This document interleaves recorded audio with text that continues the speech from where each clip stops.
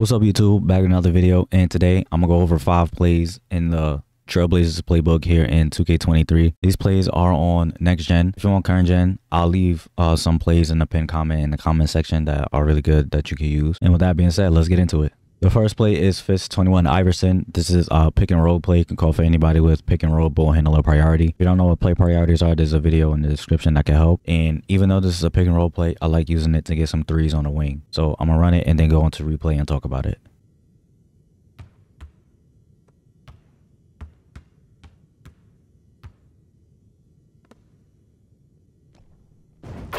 So right here, I call it for Dame, and he starts with the ball up here at the top. Then you can either do this handoff or dribble off like to the wing corner area. If you just hold the ball and dribble over here, you'll just get a screen from either Nurkic or Grant. But I like to hand the ball off, and I give it to Simons. And then when you do that, you get like these two like Iverson screens, you can call them. And Dame, he goes from one wing to the other, and a lot of times you'll be open for this three. So I get open and I take the shot. So I remember this play from last year. It's one of my favorite plays, and it still is. Like I said, you'll get this wing three a lot, and if you don't, the play goes into a pick and roll, so you can create shots from that. And yeah, we on Hall of Fame. You can make fading threes on Hall of Fame. And like I said, if you don't do this handoff and just dribble over here to the wing, you'll get this screen from Nurkic. But I don't really like this just because you don't really have a lot of space to work with. So you come up the screen, but yeah, it's like I said, it's just not enough space for you to work with over here. So I don't really like that. Like I said, I prefer to hand off into the Iverson screens for the three, and then you get that pick and roll if you don't get the shot. But more times than not, you're gonna get the shot. The next play is Fist 83 double. This is a pick and roll play. You can call for anybody with pick and roll ball handler priority. And it's a double ball screen play with a 3-point option as well.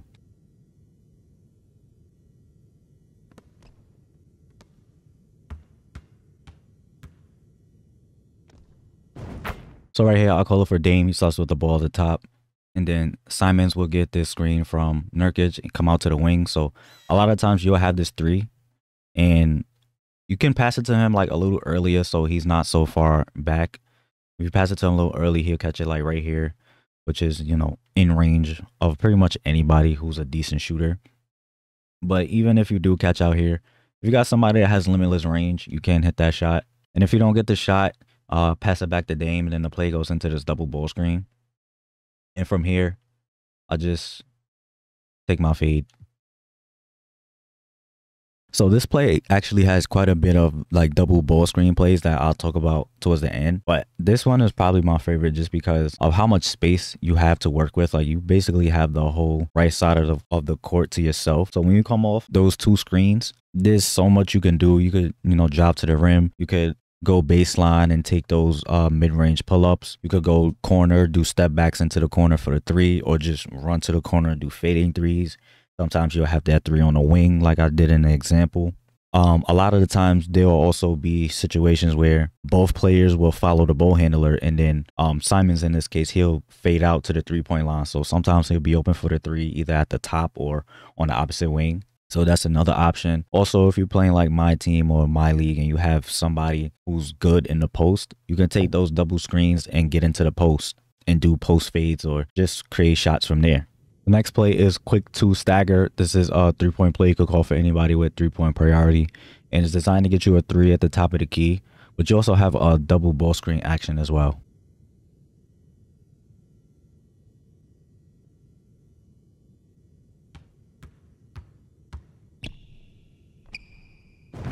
So right here, I call it for Dame. He starts in the corner. Simons has the ball on the wing. Then he'll get these two screens, come out to the top of the key, and this is the shot that you're designed to get with this play. But if you don't make the pass and hold the ball, you can get these double ball screens right here. And from here, the defense doesn't hedge. Donovan Mitchell goes under, so I get the three. So pretty quick and simple double screen play for a three. I wish you could be able to get that double ball screen even if you make the pass, because if you make the pass and pass it back, the play just ends. So I kind of wish you could make the pass and pass it back if you don't get the shot and still get the double ball screens. But this play is still pretty good and you'll still get a good amount of open threes from it. The next play is quick 53 stagger. This three-point play you can call for anybody with three-point priority and is designed to get you a three at the top of the key. You can also get a wing three as well.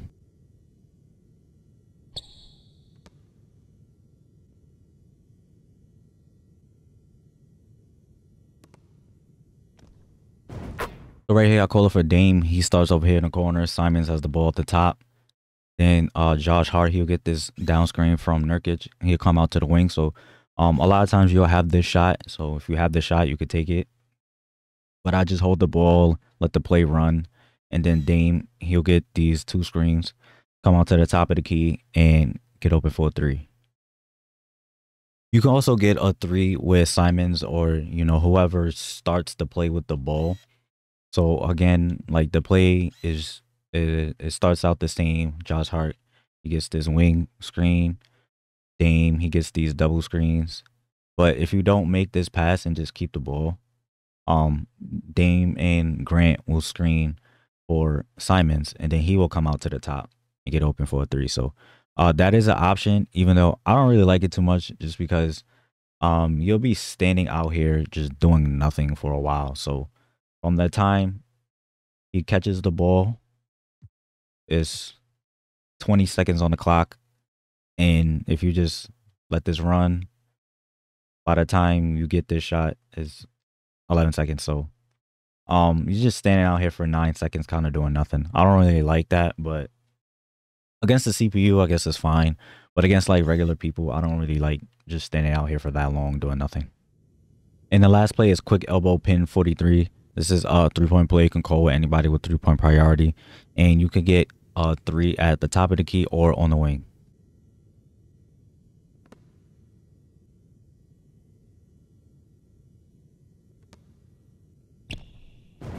So right here, I call it for Dame. He starts over here on the baseline, and Simons has the ball at the top.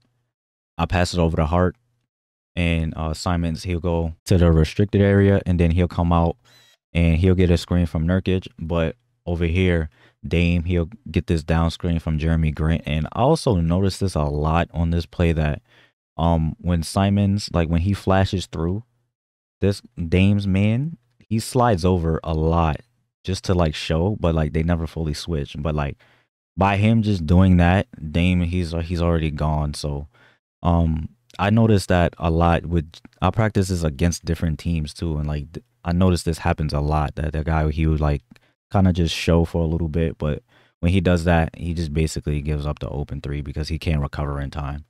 And right here, I get the three with Dame. So pretty nice play. You'll get some open threes from it. Another reason I like it is because you have two options basically at the same time. So even if you're playing against somebody and, they're kind of playing lanes on you, they can't be in two places at once. So they can only really stop one of the options. So if you got some good screeners out there, this play can be kind of hard to stop. So that's pretty much it for the plays, but there are also a few other plays that could be useful, especially if you like those double ball screen pick and roll plays. So fist 91 drag is one. You dribble here, and then boom, get the double ball screen.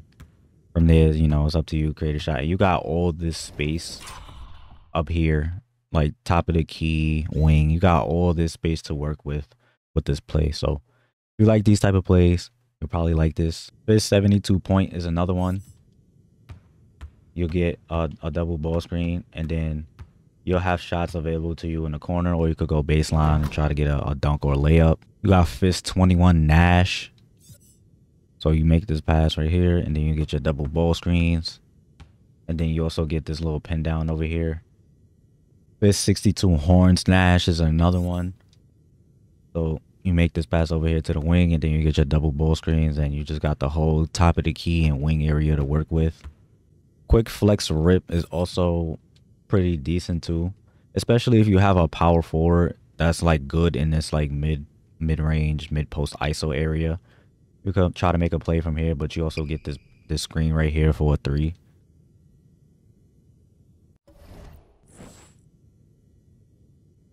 And you also get this. I didn't know that. Wait. Hold on. Let me do that again.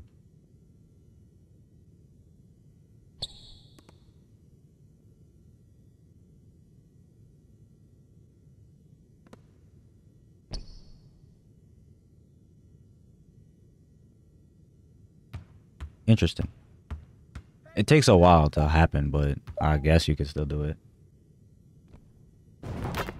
Yeah, so you got that too. So this playbook is pretty loaded. Like, it has a lot of really good plays that are useful on both this gen and current gen. Current gen has a few really good plays too.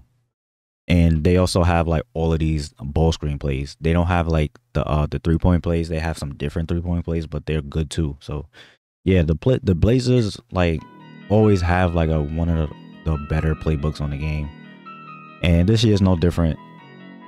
So as always, I hope this helped you. I hope you enjoyed.